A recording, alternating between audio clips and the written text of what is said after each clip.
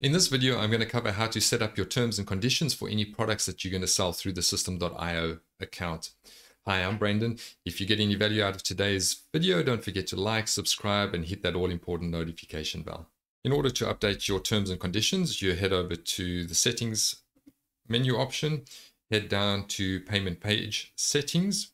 Here you can set the default currency when creating a new pricing plan. So we go select there. Most of my stuff that I will be promoting and selling will be in US dollar.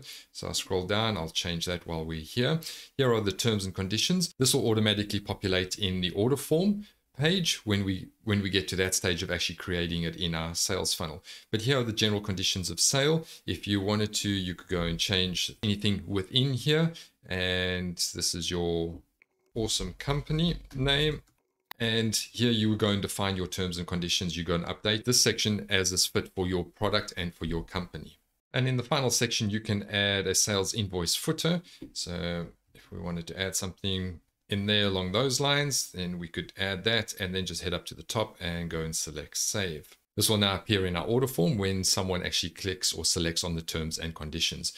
And that's how easy it is to set up the terms and conditions within the system.io platform.